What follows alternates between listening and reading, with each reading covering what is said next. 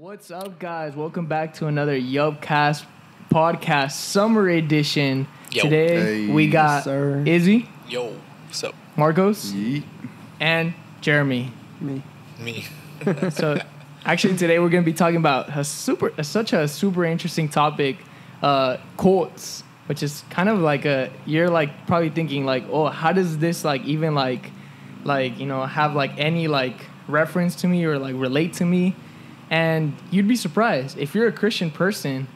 You'd be surprised how closely related your local church is to like a cult, and then you're gonna be shocked by the end of this podcast. I'm telling you right now. It's kind of like borderline. You don't even know if it's actually a church or a cult, because like you said, it's super borderline with well, we can talk about it later, but it talks about how sometimes we just follow what other people are saying without actually researching the Bible. If it's true, if not, you should think about that.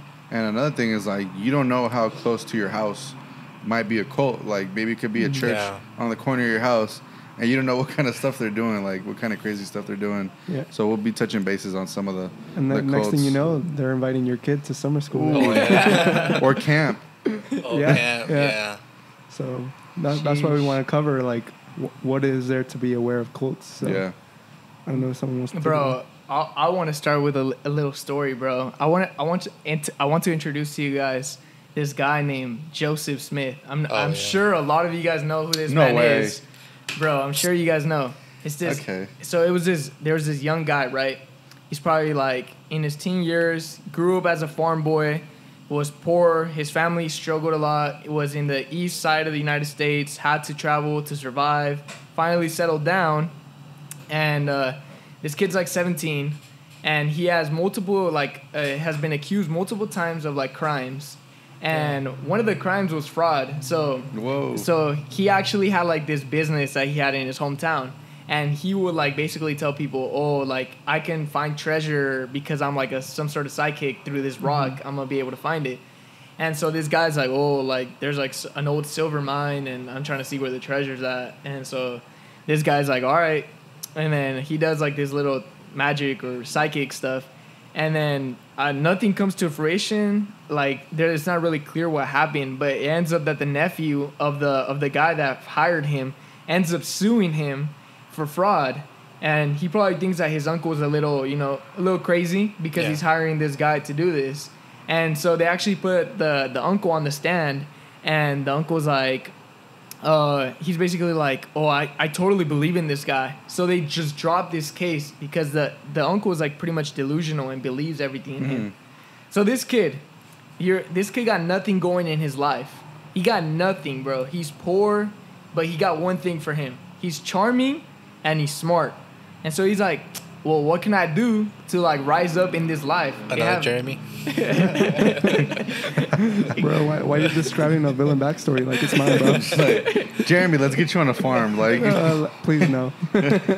So this guy he goes into the woods, and well, based on the religion, they say that he basically has like a vision, and some God and Jesus come down, and he's like, this is my son, and something yada yada yada. Yeah. And he's like, oh, like the religions that the Christianity as it's basically like it's fake. Like it's not the right religion. He's like, I'm gonna show you what's the right religion. And so he leads them to like some golden tablets in the middle of nowhere supposedly, and in there's like a history of like this lost civilization that actually came from Judea, Jerusalem, Israel at the time, before King Hezekiah was overthrown by the Babylonians, and this people had supposedly moved into the Americas, the New World, and had settled down. And basically, it's like the whole book of Mormons is this. This is what we're talking about, Mormons. The whole book is talking about these people, how they're evil. There was a good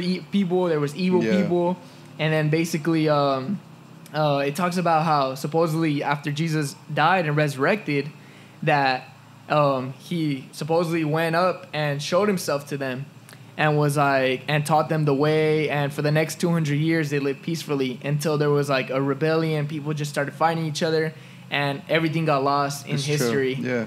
And so, like, it was just so crazy to see, like, why would a 17-year-old kid want to make such a elaborate and like such an elaborate religion out of nowhere? And why would he spend his time writing like a 200-page book for no reason? Cha-ching.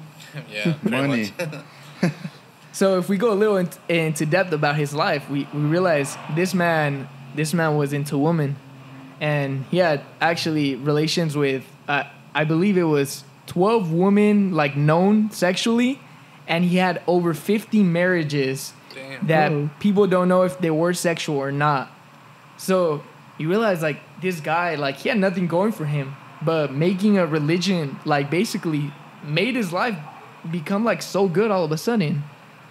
But I actually did research that too about Joseph Smith, and actually at the time it wasn't appealing like such a large crowd like how he started it off.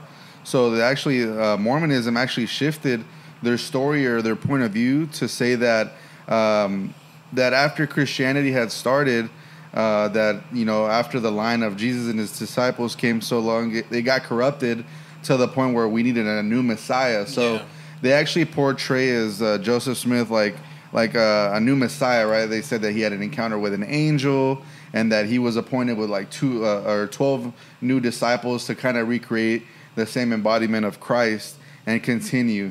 So basically he's trying to take Christianity, throw it out the door, but he realized that it's actually more appealing if he takes this portion of the story. And it actually, it did work because, Mormonism is probably one of the larger scale religions or cults. To this day. And it's worldwide, yeah. So I did research a little bit on that guy. And the only thing that threw me off, and one reason why, good thing, I could never get drawn into Mormonism is they don't drink coffee. And for me, it's like, that's a no-go. But at least you can have multiple wives. I don't care. No coffee, no coffee, no go, bro. I already said it. I'm cool with one. For real. What? No, for real. But yeah, did you want to touch more bases on that story? So actually, I was watching like documentaries of people that had been in the religion and left, and this guy was explaining his story. And what I realized is that not only just for Mormonism, but for any religion, in fact, people grow up surrounded by this religion, and this is all they know.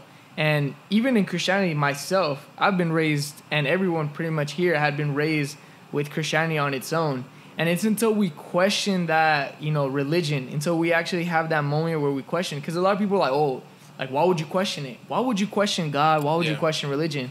But it's such an important, moment, because then that's how you realize, is this true or is it not? Or is this fake, Yeah. And for a lot of Mormons, they have come to a realization, like, this ain't it. It ain't cutting it, But one thing I gotta admit, they are really good evangelists. They actually go and go door to door and preach their gospel. Their idea was something that us Christians we really lack of. Their discipline is my respect. They have a structure for sure behind it. Yeah. But even then, I don't think it's like unflawed because just as a reference, I used to work at a dealership and I met this really cool guy. Nicest dude ever, named Cameron. I don't know if Cameron's ever going to watch this video, right? And I actually reached out to him recently on a topic, on a political topic, because I thought his views were like Mormon, right? And what he responded on social media was like outside of Mormon views. And I was like, hey, bro, aren't you Mormon? Like, isn't that go against like your religious views? And he said, actually, bro, I question Mormonism. And after like further review, like I feel like it's not a real religion. And he was like a devout Mormon, like from an early age. Went on his mission trip, did all that. He's actually my age. He's 23, and he realized that like this isn't it. And he questioned it to the point where like he realized it's not the true religion. And all I had to say to him was like, bro, I hope you find your calling that God has for you in your life. I didn't want to like shove Jesus down his throat because he's always watching like my stories and stuff like that, so he knows like what I'm about. But yeah, even that shows you to an extent that people, once they question it, and if it doesn't like truly like I'd say make sense to them, they're gonna leave it at that point. But yeah. But I just think it's a must, bro. Like people like tell us all the time. Like I know like older folk are probably scared that their kids, question the religion, because everyone goes through a phase where they're like, oh, is this for me or not? Yeah. And I think we shouldn't shy away. Like, if we truly believe this is a true religion, if you have that in your heart, then don't be afraid to question it, because if God is real, He's gonna answer your questions. You know, He's gonna be like, I'm gonna show you that I'm real. And it's happened before where I've questioned God, and then all of a sudden He's like, well, bam, let me show you something. Yeah.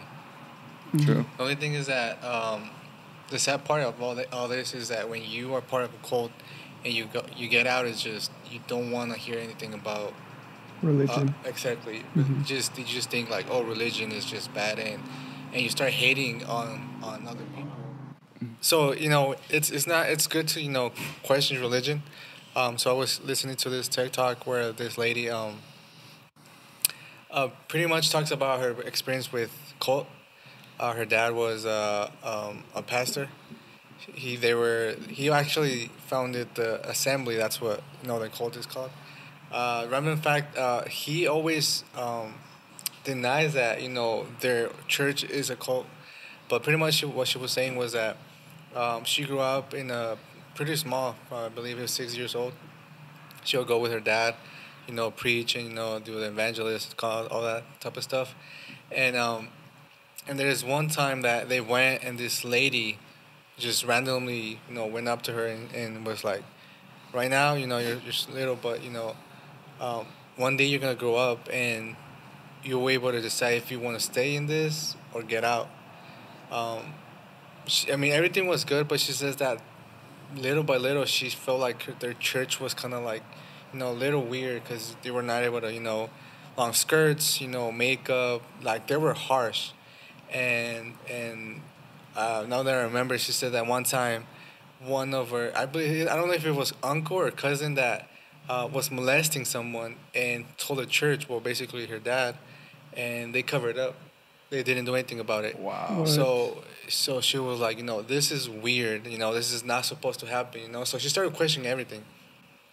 And little by little, once she hit college, she experienced full freedom, and she's like, I like this, and sadly that's what made her leave the church and start questioning, and pretty much what she ends her testimony is saying that she saw a little girl, um, with her dad preaching, and she came up with her and pretty much say the same thing.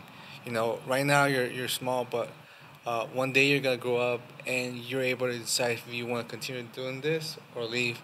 And while I was listening, because I was listening with my girlfriend, and we were like, it's sad that now she doesn't trust people that are actually interested in her own well-being.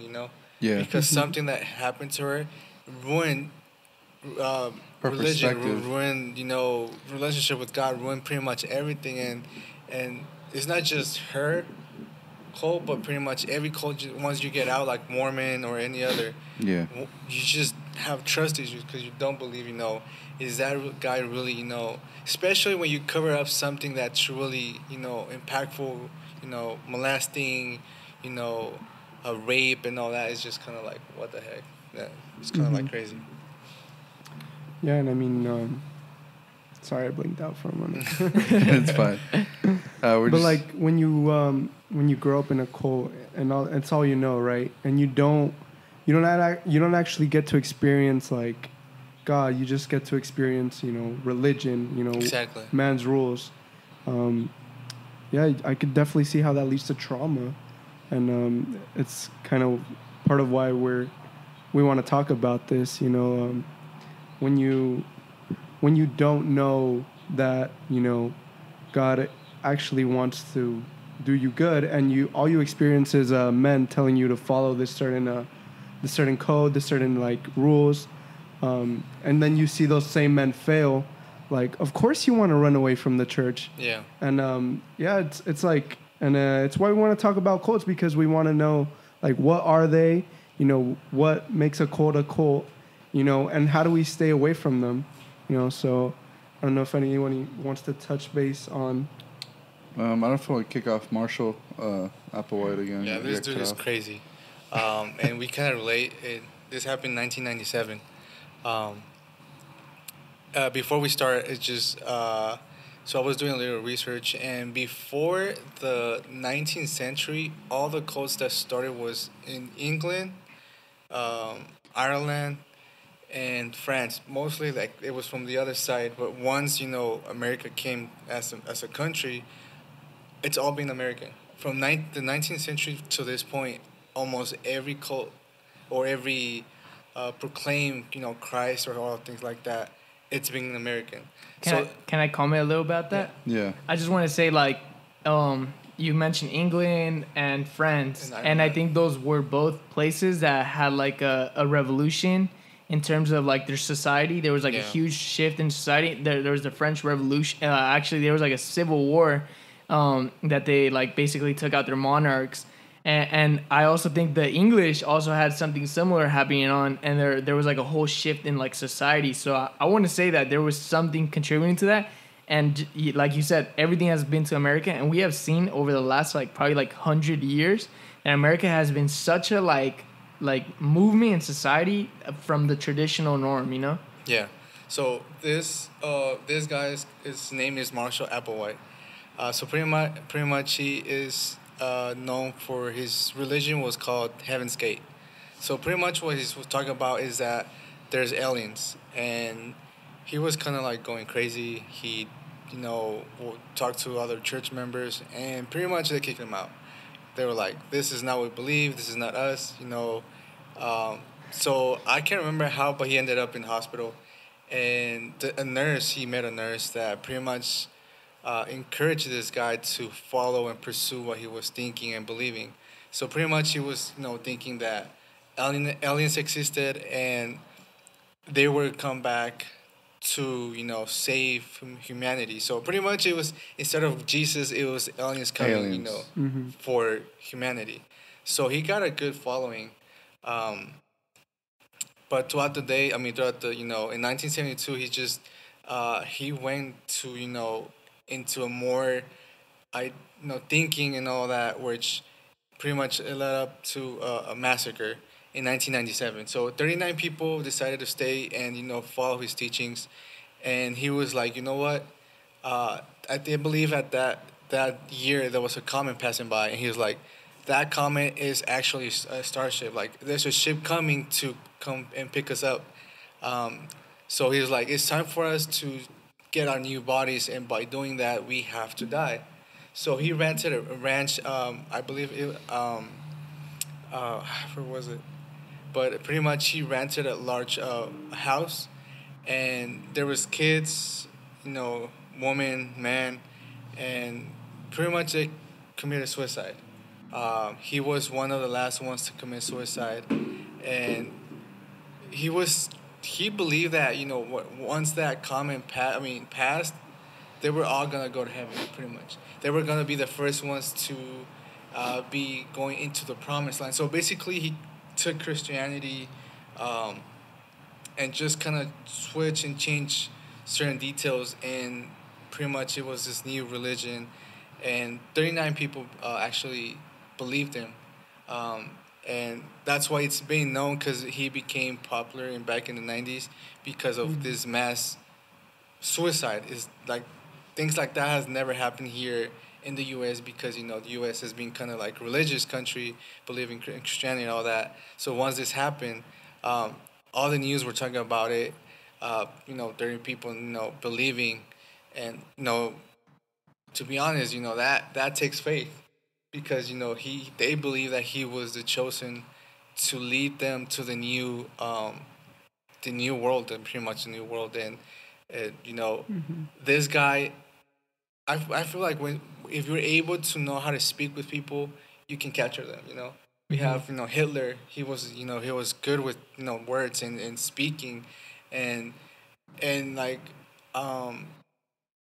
the previous episode they were talking about how people know how to capture and they say something that we want to hear. Yeah, for sure. And once you start touching bases on what you craving, that's where I'll say that, and I'll just gauge them. They start following me, and the mind is so thin that once it breaks, you don't know what's real and what's not.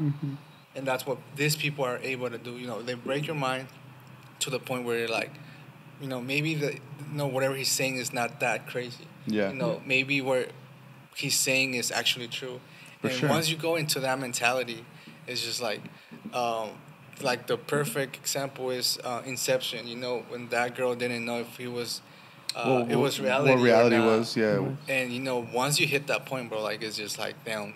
I feel like for our audience, I feel like it's easy to judge from the silence and be like, whoa, like these people are like crazy. Like, why would they even ever follow this guy in the first place? Yeah. But I want you to think about it like this. When you go to your local church, you have a sense of community, bro.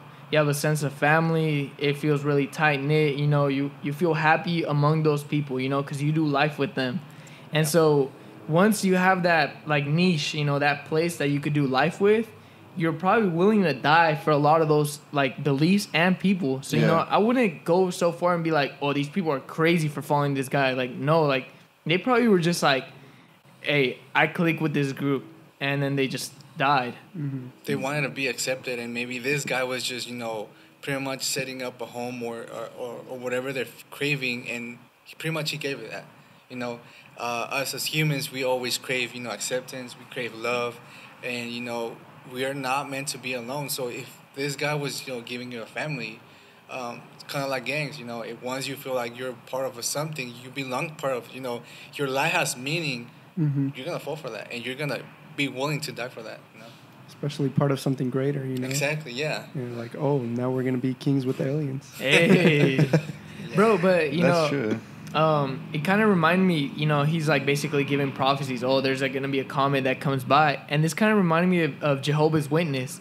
So if you guys didn't know, they actually made multiple prophecies saying that, oh, in 1914, the world was going to end. 1914 came, it didn't end. Then after that, they were like, oh, well, before the generation 1914 dies, it's going to end. 1914 generation died. They're like, oh, well, the second generation.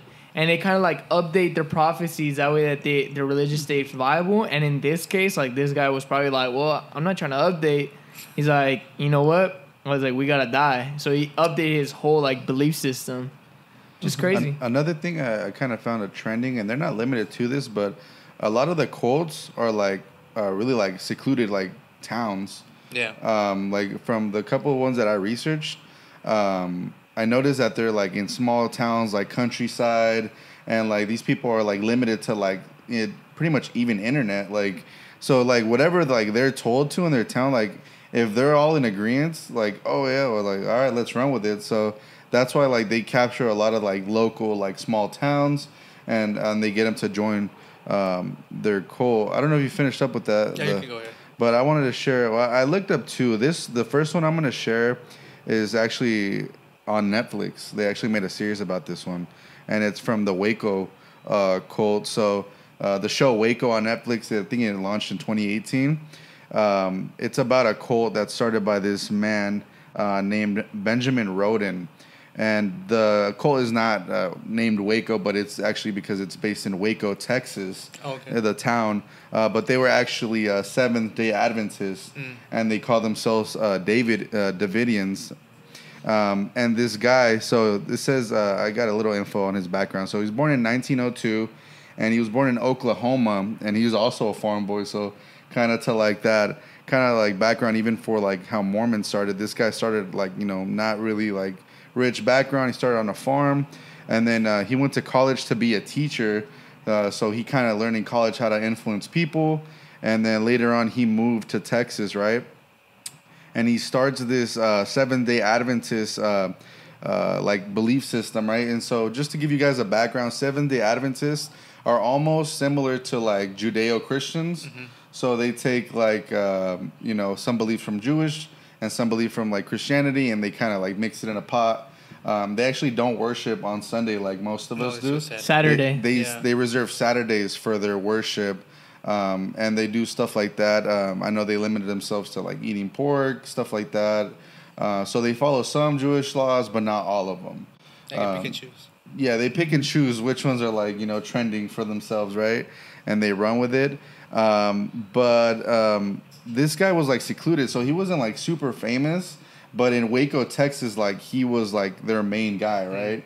With this cult, and it went on for years. And they actually didn't get investigated till. So he launched this in. Let's see, I wrote it down here.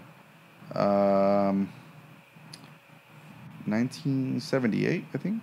No. Actually, like around 1950s, he's already like taken off with this Davidian Seventh-day Adventist, and he finally dies in 1978. And it goes to his like partner, last name Koresh, and this guy starts doing like all these weird things that start like getting attention from nobody greater than the ATF, right? So you're like, whoa, like who's the ATF? So they're in charge of alcohol. What does it stand for again? Hide your guns, bro. Alcohol, tobacco, and firearms. Yeah, so they're like in charge of all that. Now the reason, so they're doing all these things underground, but the reason they caught attention was because they opened a gun store. And they opened this gun store, and the ATF's on them because they feel that they're actually storing weapons illegally. So if for anybody that's into guns and stuff like that, an FFL can open like a store, right, to sell guns, but they can't store things in like mass capacity, right? Or then they're going to get an eyeball for you. So all these things start surfacing that over the years, it turns out that they're like actually trafficking children, abusing women, and like nobody was actually researching into this stuff until it happens that the ATF just came across them and they're like put them in a spectrum.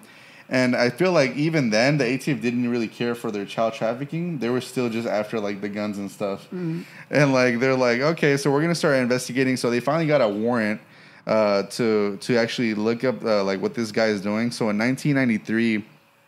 They get a warrant to go into this place, and they pretty much raided it. It was a February 28th. The ATF gets a warrant, and they go and they raid this facility. So if you were to like put up a picture, it's actually like this big warehouse kind of like set up. Okay. And within this warehouse is also like their place where like they worship God, whatever, right?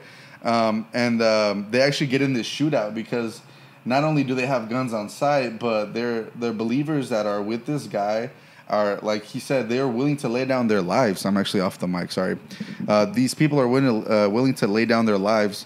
And they get on this all-out fight, and 4 agents of the ATF died in this battle, right? And then a couple people died. But they went into this state of, what's the word I was looking for? Well, they have hostages, right? Okay. So the guy Koresh has hostages in his place, and he tells the police, because after this fight, it says 900 officers surrounded this whole place. Sheesh. I was like, bro, ain't nobody going nowhere. 900 officers, and this guy tells them his request was, he's like, I'll let people go if you put a live broadcast of me preaching. And I was like, bro, you're like crazy. Like, that's all you care for is like you're preaching. Like, you could have got anything, right? And he's like, hey, just put me on a live broadcast. And even then, they were like, nah, don't put this guy up, right? This guy's crazy. And then like 14 days passed by, and the attorney general of the state, or the state attorney general, right, told the FBI, all right, you guys could go ahead and raid, like at whatever cost. You can go raid this place, and they did. So they get these armored trucks, and they go and they hit into the building, right, to make like holes on the walls, and they drop 400 canisters of tear gas into the place.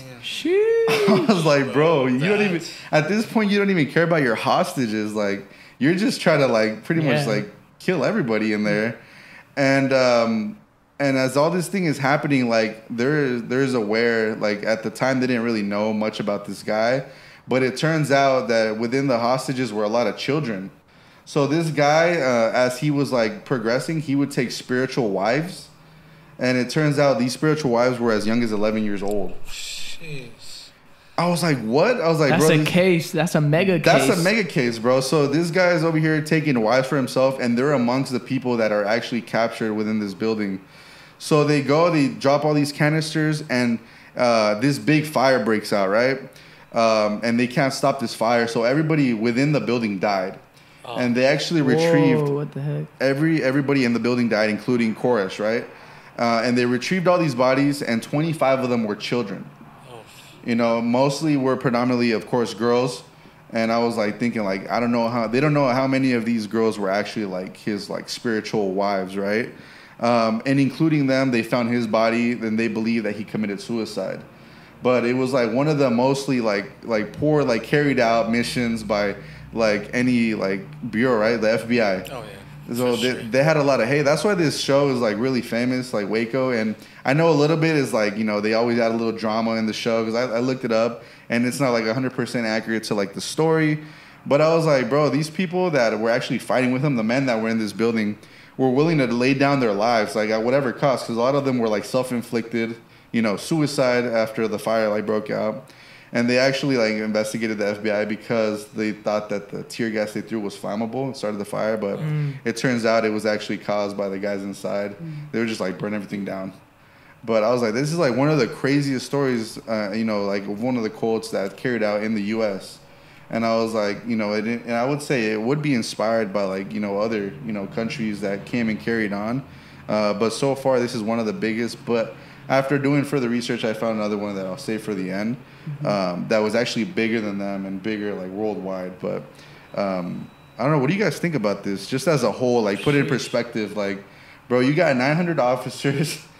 I was like, this like all showed like this big showdown, and like it's all just because of one man, one cult. I mean, sadly, it has to do with like JC was saying, you know, if you don't have anything going, you always want girls, and if we're real, every case or every cult that we've seen, the people that suffer the most are women and children. You know, they always take them as wives. And the sad thing is not like, where are the parents? That's true. So another thing, like I was kind of curious, and there's not really a lot of information on this, but like for like women and like, you know, like let's say a guy has a daughter, right? And they go and join this cult. Like, are they just gonna like freely give their kids away? Like, yeah, I mean, this is your kid, right? Like, you lay down your life for your kid, but now you switch up, and now you're willing to lay down your life for this guy, like this leader, right? To the extent, like, you know, you can have my kids. I was like, I can't wrap my head around that. I mean, bro, we look at it like super crazy, but wasn't Abraham willing to give up his only son Isaac? That's true. Actually, you're right. Yeah. In a way, that was like a test, right? And like the moral of the story was like, you know, he was willing to give everything for God, even though God wasn't going to require him to sacrifice his kid, right? But these kids are like willing to like sacrifice their kid, you know, at whatever extent. You can just leave that one out, bro. It's good. But it is crazy how, I mean, I guess people would think like, yeah, we were saying, you know, if Abraham was willing to sacrifice his own only son, you know, I guess it's my turn to sacrifice, you know, my daughter or my kid. But I mean, the moment you see that sexual relations, you know, it's in the whole situation, like, you know, you need to think about it. Yeah. Especially getting married at 11, like a girl is still she's a kid. Innocent, you know, at that point. You know, you're barely getting into your teen stages, like, you know, and now you're like stuck in this place because you don't have a choice, right? At that age, you're pretty much thrown into this life. Another thing that kind of like, you know, and I'm not like surprised, right? That, you know, as a country, like they weren't really caring for the allegations that this guy had going on for him, according to like, you know, child abuse and like endangerment, you know, trafficking. But when it came to like something small, like, oh, well, they're hoarding guns, like then, you know, they were like, all right, let's finally like take action over this, like, you know, forget all these other allegations that we're probably not even going to prove, but we have proof that they have guns. Let's go after this, right? And I was like, man, like, we have so much bigger issues in this country that they were like, let's go after the minor incident one, right? So, you know, maybe, like, if people, like, in cults right now think they're getting away with things, like, you know, there's probably a big chance they are getting away with a lot of things. But, yeah, that's a lot to think about. I would say, bro, I mean, this was, like, pretty crazy, bro. And I hear all the time, bro, like, everyone says, Waco, bro, Waco, Waco. And so, I mean, it's crazy hearing the full actual story. But I wanted to share an even crazier story that I just want you to imagine this. Imagine Maverick City. If you guys, a lot of our audience is Christian. Imagine Maverick City moves out to middle of nowhere and then decides to commit mass suicide. What would you think? You mean like the whole band just kills himself? No, like all the church. Like get people to join you and like like suicide. The whole Maverick City church. Okay. All of them go out. So like this mega church goes out in the middle of nowhere and commits suicide. Well, that's something that actually happened. No cap. It actually happened. So there was actually this guy named Jim Jones, and he actually was a Pentecostal, and he had a good message. He had a really good message. It was about social justice. It was about equality among races, among sexes. That basically this was a community that would like love anybody, no matter who they were. And so they had this church, bro. And I'm telling you, bro, at the time, that thing was popping, bro. It was called the People's Temple.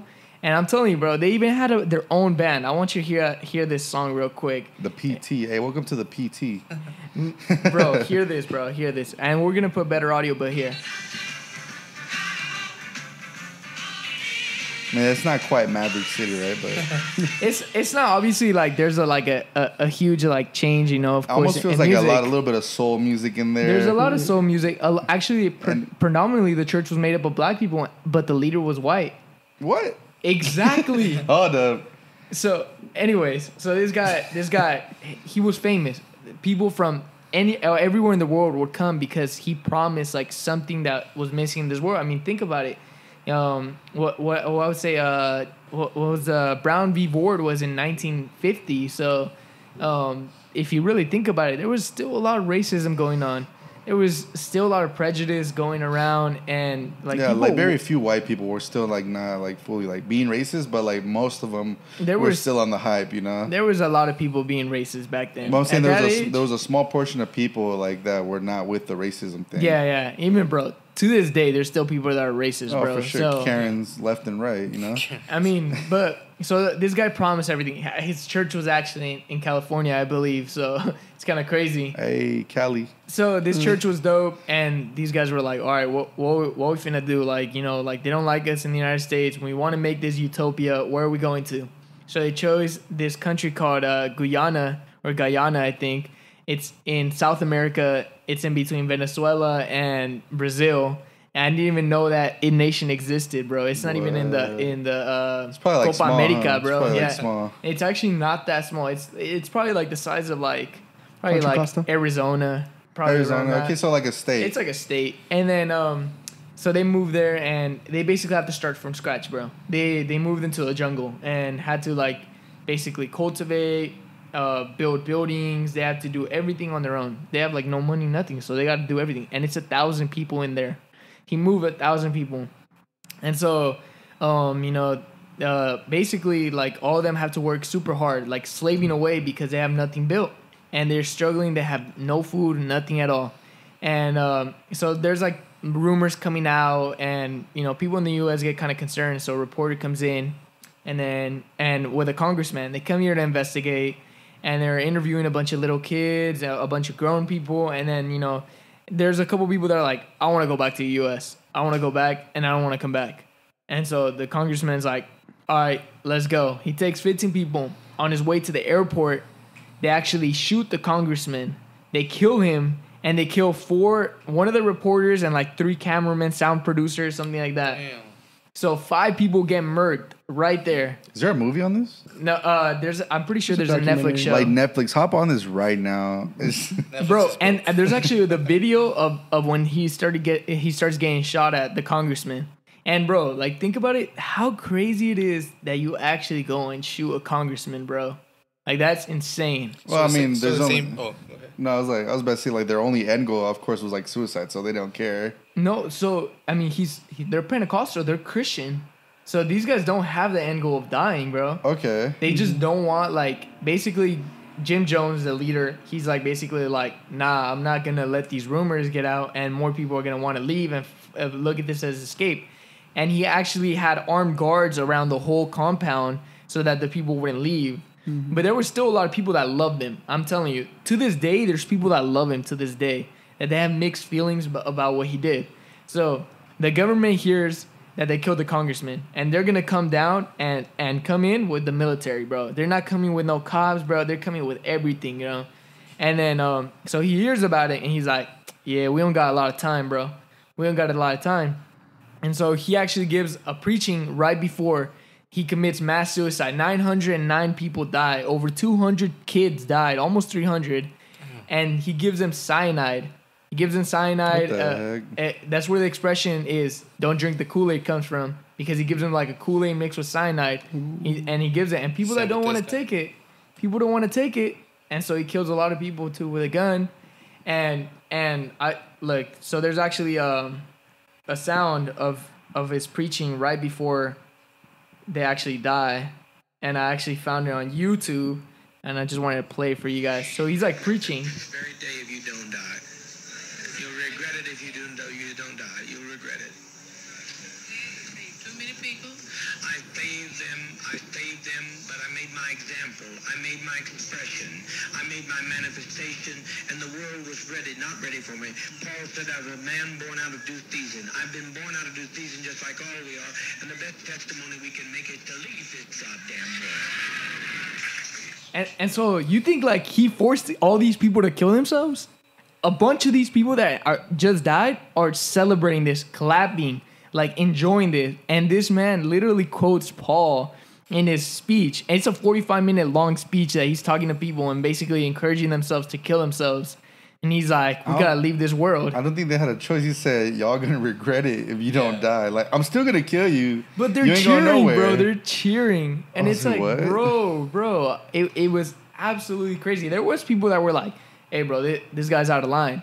And then like, but people in the congregation themselves were like, oh, you're just scared to die. Like stuff like that. I if you could hear in the audio. And there's like kids crying. There's like so much going on, bro. Bro, cue the sound like, you need to leave. Like, really, bro. It's like, bro, so. What the heck? So actually, 909 people come by. And there's only a couple people that weren't in the compound that day. And so they end up coming back and find 909 bodies right there. And the government touches down with the military and just finds a bunch of bodies. And there's videos actually of 1,000 people just laid out right there, bro. It's hecka crazy. There's pictures, videos. Be aware of your congregation. So before we wrap up, I do have the last story, right? Because I wanted to share this one because this one hits close to home, right? Should we go into a story or should we connect this back to? Let's go into a story and then connect it back. It's a quick one. Let's give like a 5 minutes, bro. We got 5 minutes. If you're anywhere from California and the LA area, Antioch, California, you out here. Whoever's out here, this one hits close to home because, I grew up in the church and I hang out with the boys and we used to make jokes about this congregation, right? So there's this spooky church on 18th. Worth it. Yeah, the spooky building on 18th Street, right? In Antioch, California. So there's this church called La Luz del Mundo, and it's a Hispanic church that actually originated from Mexico. So there's this founder, and I got his name right here. La Luz del Mundo was founded by Eusebio Joaquin Gonzalez in 1926. Super Mexican. Eusebio. Yeah, 1926, bro. This goes way back, right? When he founded it. This is actually the longest running one in this area because it didn't get shut down until 2019. Sheesh. So from 1926 to 2019, they were running this cult, and it actually passed down 3 generations from him to his son to his grandson, who was obviously the one that got stopped and put in jail recently. And he actually, last month, he got his sentence, which I'll jump into right now. But there's this creepy building on 18th Street, right? It was like painted gray, and they say La Luz del Mundo, which is completely like opposite of what you are, right? The light of the world. I got this creepy dark building, and it's probably maybe a 25-member church.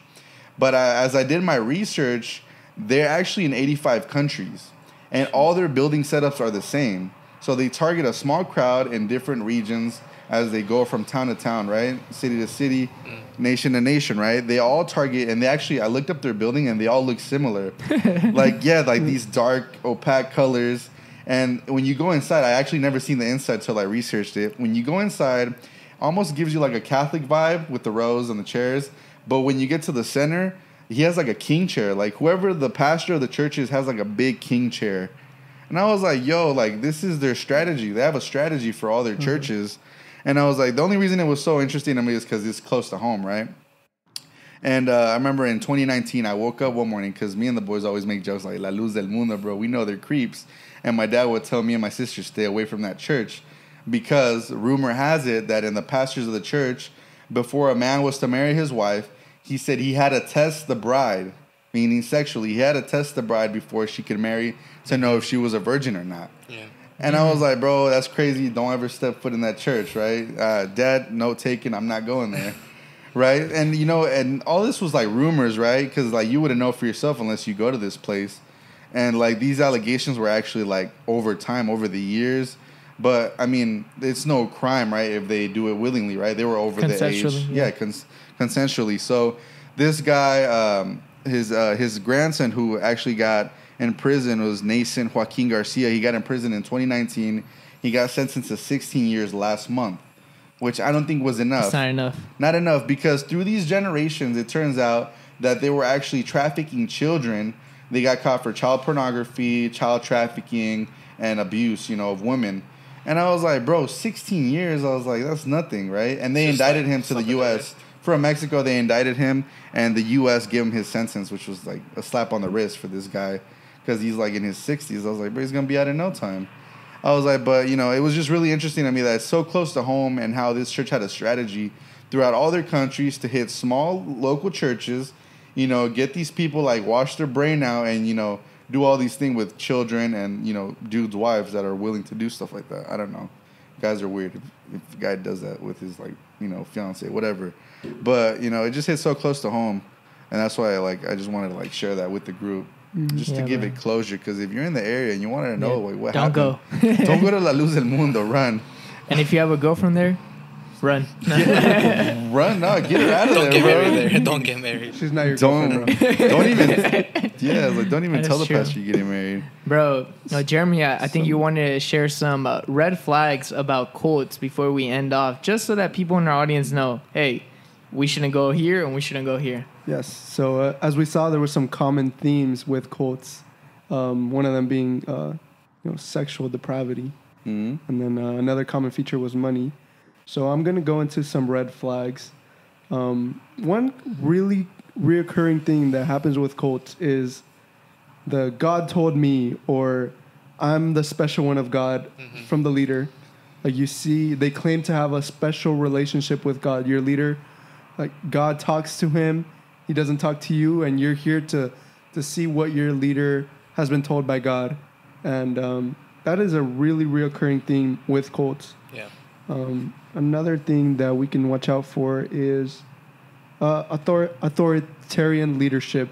Don't question me. I'm your pastor. What I say goes. This is a really common thing. Like, of course, we mentioned a lot of cults that are really extreme, but even smaller churches, like, that don't go as deep as some sick thing, they can have cultish tendencies. So if your leadership says things like, oh, like, I can do this because I'm the leader, or starts justifying sin in some sort of way, just like in a religious way, like, oh, I can do this because I'm serving harder than you, and I can get away with stuff like this. These are things to watch out for. My way or the highway. Yeah, exactly. That's leadership that doesn't work out of love. Another thing that cults is really common is they want to isolate you, like the Jim Jones cult, like try to kill off people when they left. This is really common in cults that if you leave the cult, no one is ever allowed to talk to you, or for example, if there's another church down the street and you're in a cult, you guys are not cool with them. You guys are not going to associate with them. So if you start to see that your church starts to see themselves as better than other churches, or doesn't want to associate with other churches, that is a cultish tendency, and it's something to stay away from. Another thing is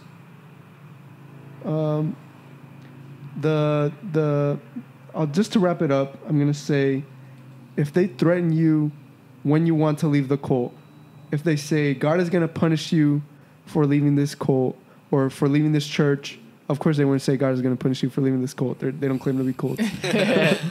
But if they say God is going to punish you for leaving us, or if you talk bad about me, God is going to punish you, that's a really real big red flag to watch out for.